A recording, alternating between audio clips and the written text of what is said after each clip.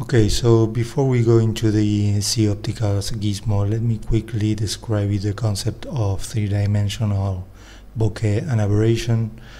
And what I mean by that, if you see this picture I took of my computer monitor, so I put in full screen an array of dots, and then I focus on the center of the monitor, and I used an aperture in the lens of, I believe this was a 1.4, but yeah, kind of a big aperture, so we can render noticeable bokeh.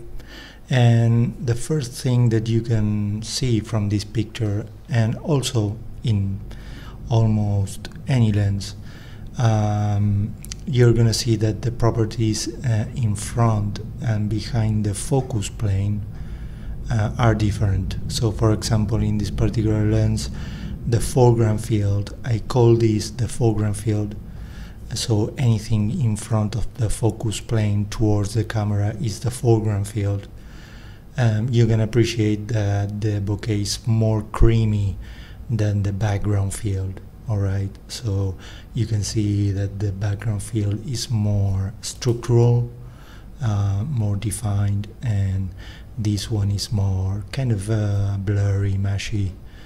And then we have this the circle of confusion, where the acceptable focus is being perceived.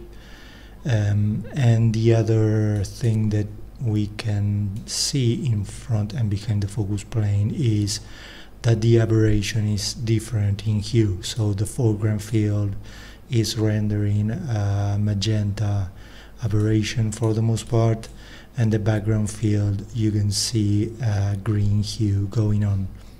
So that's the very basics of this concept.